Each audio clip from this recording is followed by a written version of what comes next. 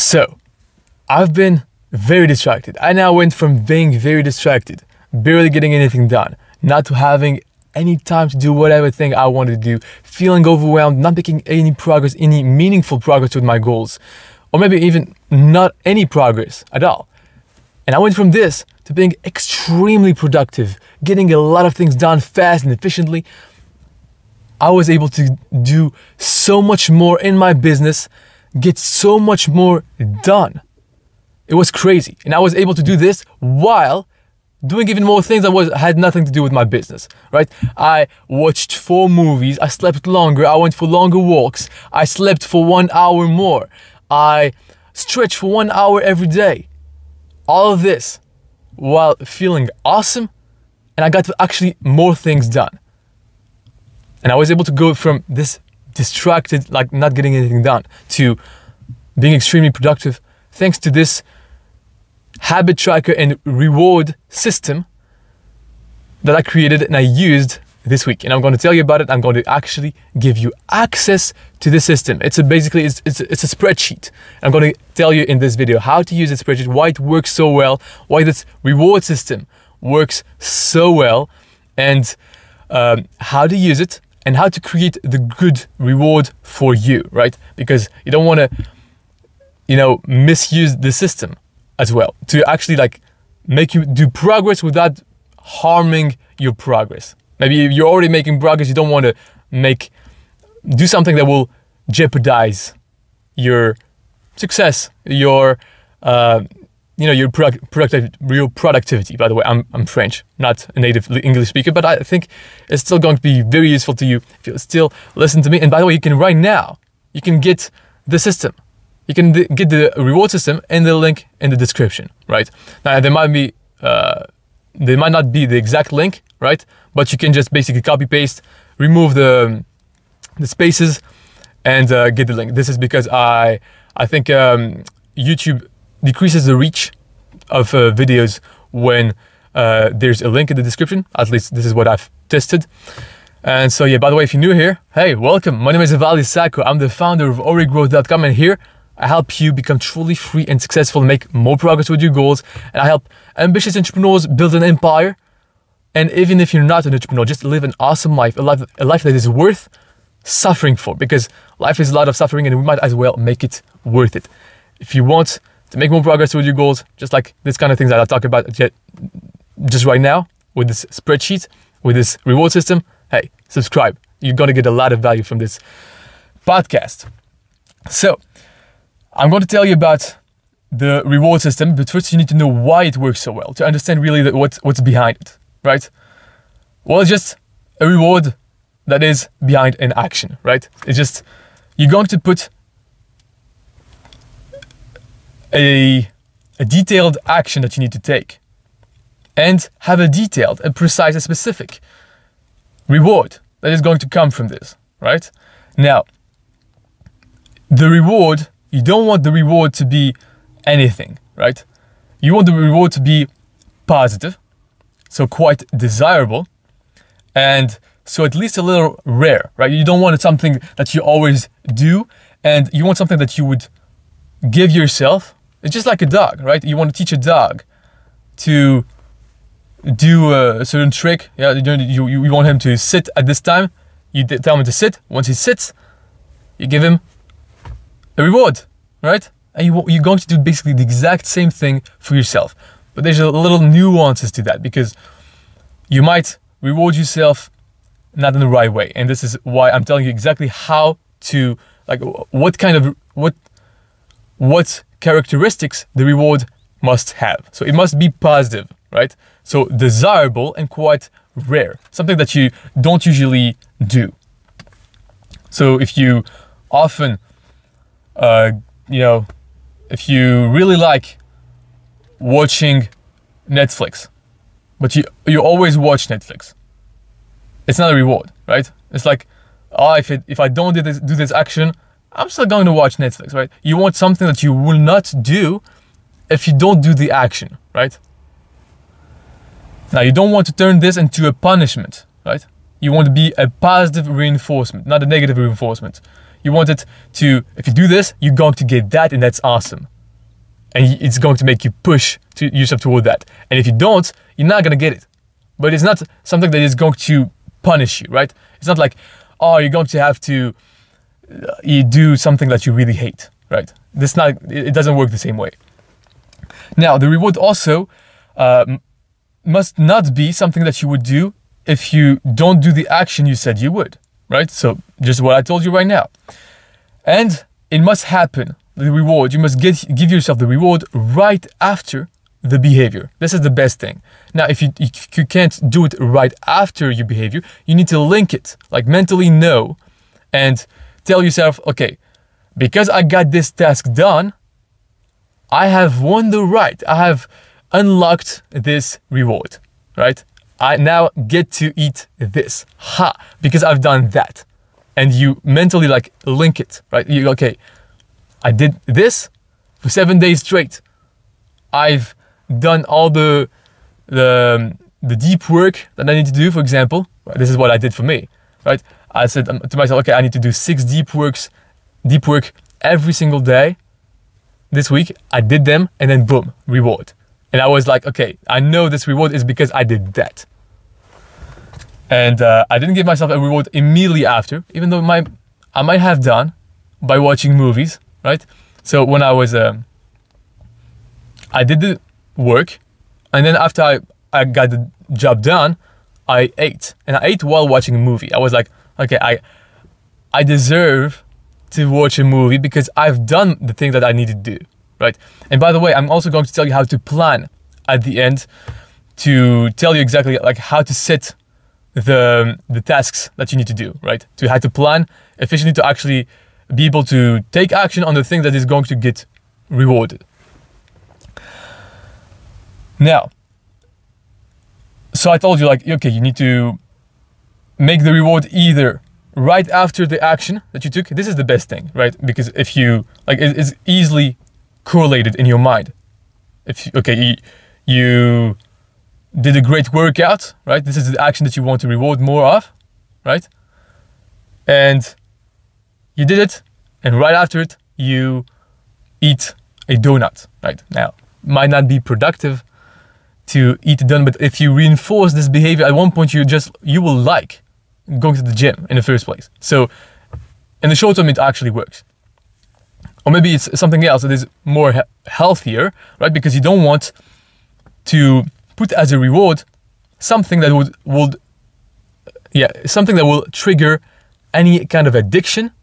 You don't want to put this into the reward system, right? You don't want to put this as a reward for you. Okay, so if you've been addicted to alcohol, you're just an alcoholic, and if you get the work done, then you reward yourself with a drink. If you think this drink will trigger again your addiction, you don't want this to be the reward, right? You want it to be something else. Or you want to be really clear and straight up, like, okay, this is the amount of reward I'm getting. I'm getting 1 drink, and that's it. And you know you're going to stick to it, then let's go, do this. Now, I would really suggest you don't do this with alcohol, because alcohol has so many negative sides, so many negative consequences that it's not, this is the kind of reward that it would be not worth it. And this is one of the characteristics of the reward that you don't want to have. So you don't want it to have a negative side that makes it not worth having. So it shouldn't make it harder for you to get to your goal, right? It shouldn't make it harder for you to work. It shouldn't distract you more than it's going to allow you to become focused. So for me, for example, I did it in this way.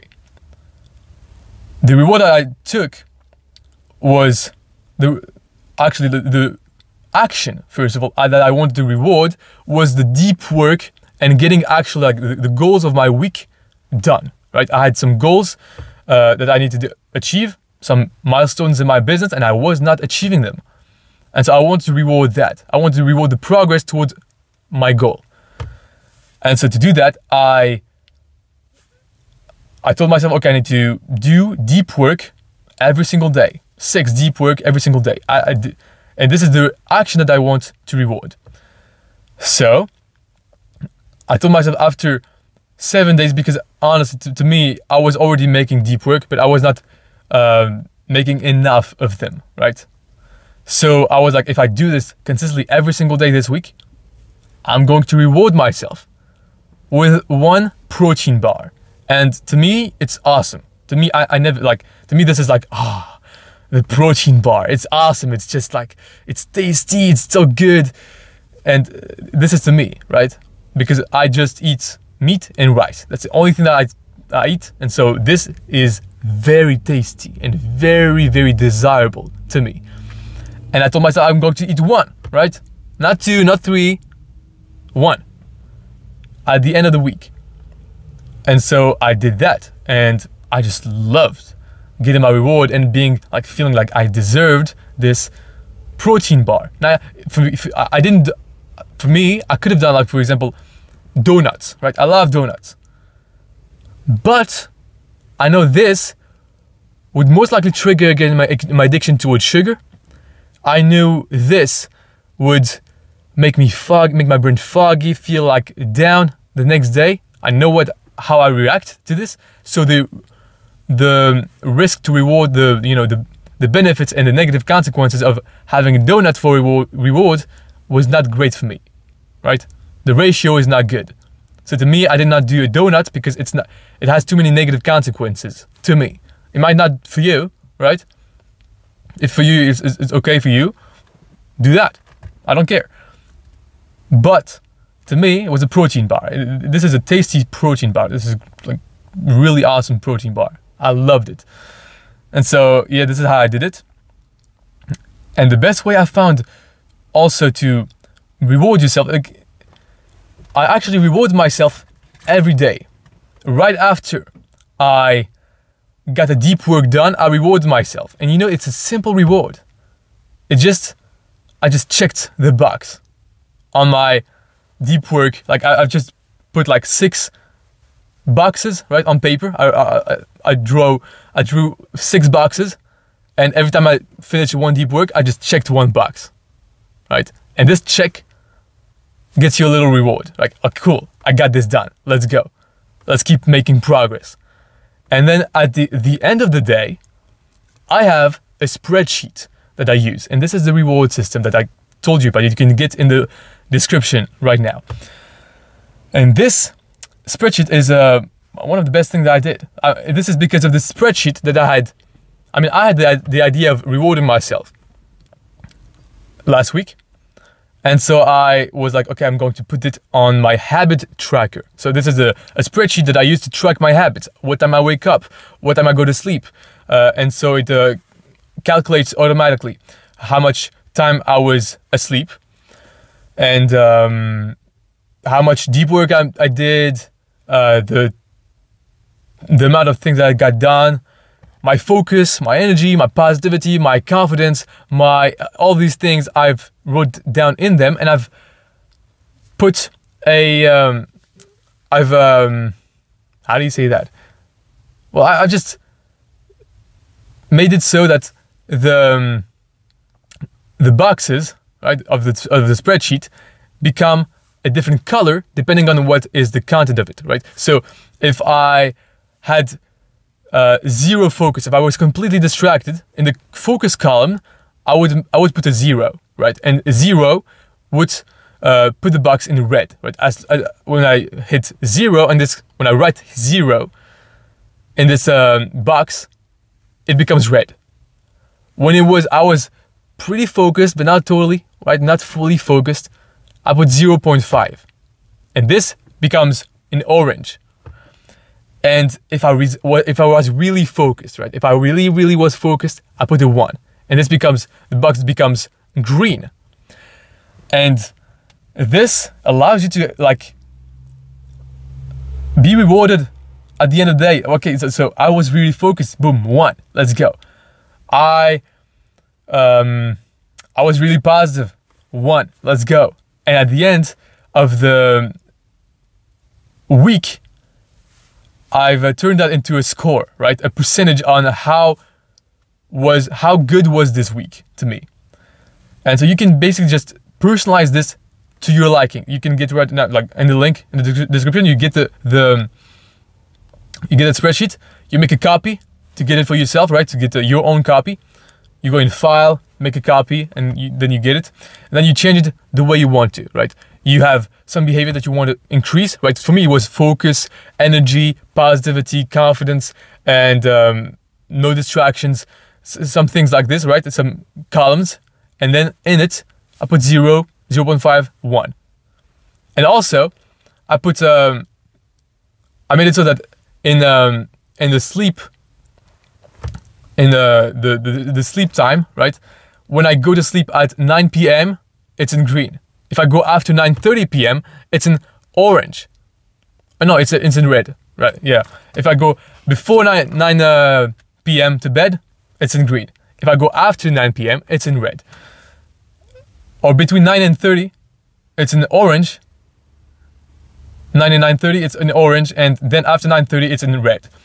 So you see, this way you can also increase your standards because it makes it very clear, right? You want your standard to be sleeping at 9 p.m., right? And so you reward yourself for sleeping at 9 p.m., right? So if you put in your spreadsheet, and by the way, this is what you do at the end of the day, right? I do this once in the morning, real quick, depending on just to put the time at which I woke up, basically, and at the time at which I started to work. And this is it. This is the only thing that I do in the morning. It basically takes you 2 minutes a day to do. And you do it at the end of the day. You write the things down, and there you go. You are rewarded every time you go to sleep before 9 p.m. You are rewarded, and so it increases your standard. You want your standard to be extremely focused. You don't accept anything else but just a bunch of ones in the focus columns the entire week, right? And so this allows you to just be extremely focused, get a lot of things done. But to be able to do that, you first need to know what to do, right? To know exactly what to work on and how, and basically planning your week in the right way, right? To do that, I used to have tasks for certain days, right? So right before this week, I usually just, say Monday is gonna be for this, Tuesday is gonna be for that, and before that, of course, I just tell myself, okay, what's the goal? And this goal, you just basically, I'm going to tell you exactly the new process, right? We don't care about it before. So now, what I do is that I ask myself, first of all, I block out time in my calendar, right? This is the most important thing. And in my calendar, during the week, I put the exact times at which I'm going to work. And to me, it's doing deep work. Deep work for me is 45 minutes of pure, deep, focused work with no distractions. And then after this 45 minutes, I take a 5-minute break, right? I go wash up, I go to the toilet, I drink water, I do all these things. I do squats, jumping jack, just, move a little bit. And then I go back and focus again for 45 minutes. And I do this 6 times every day. And this is, I've put exactly at which time in my calendar I'm going to do this. And so to me, it's always at 7, from 7 to, 11. And then again at 2 p.m. I'm not sure about the timing, but I just basically got it on the calendar. And once you've blocked out this time, you know exactly when you're going to work. So this is good, this is defined, cool. Now you need to know what are you going to do during this work, right? What are you going to work on? And so to do that, I ask myself, okay, what is the one essential thing that I need to do this week that would make everything else easier or necessary in my business, right? So you can ask yourself this question, basically just set yourself the goals. What are the goals for you this week, right? The goals that you want to work toward this week. What are them? And then you prioritize them. You put yourself, okay, in the first thing, the most important thing is this. And so you put in a sequence all of your goals. After that, for each goals, you put what tasks, what needs to happen in order for you to get this goal, like to actually get this goal, right? To make this, like the goal is basically a big task, right? And then you chunk it down into smaller tasks, smaller achievable tasks. And so you do this for each goals. And so now you have them in a priority, in the sequence. All you have to do now is put the correct, like determine and define how much time each smaller task is going to take you. To me, I count this in deep work because I basically know how much I can get done in a deep work session, right, in 45 minutes. And so I list like, okay, this thing, I need to get this done. This is going to take me 2 deep works. 2 deep work sessions, right? This is going to take me 2 deep works. And this one is going to take me 1. This one is barely, like, I can do this like in barely 20 minutes, right? So I put 0.5 deep work, right? And so when you put this way, because you know how much time you have, right? So you know how much of these tasks you're going to be able to get done at the end of the week. And you can adjust accordingly. Now, of course, it's going to, sometimes you need to really think of each individual task, how much time it's going to take you, because sometimes if you think of the goal, you might think that the goal is going to be easily achieved just in 1 day, right? In 1 or 2 days. But this is a planning fallacy. You don't see all the little details that you're going to have to go through to actually achieve your goal. And so this is why you need to specifically define how each single little task are going to take you. Once you're doing that, all you have to do is just go through the week, and you go through the week in the way that, okay, the first thing, the most important thing, because you've prioritized your tasks, right? You do this first, and then you do the second one. And this, by not putting a, just, what I used to do is that I would tell myself, okay, I need to do this day, right? And this day is just too broad. If I tell myself I have this much time to do this task, and I know if I don't do this task in this much time, I will have less time to do all the other ones. And so I'm just basically just getting late, right? And making my goal just being like further down the line, like just making it take longer than it should. And so it forces you to actually work faster. And when you know, if you do this one well, if you do this deep work and you do get this task done, you get rewarded, then you are just really, really looking forward to do this. You are really, really looking forward to actually get things done. Like you're craving the reward, right? And so you do the work. If you do this in this way, it becomes really easy to be motivated, and you're just really, really like looking forward. You move faster, and everything just goes faster, honestly. So this was the thing on how to reward yourself and how to define what to reward yourself on.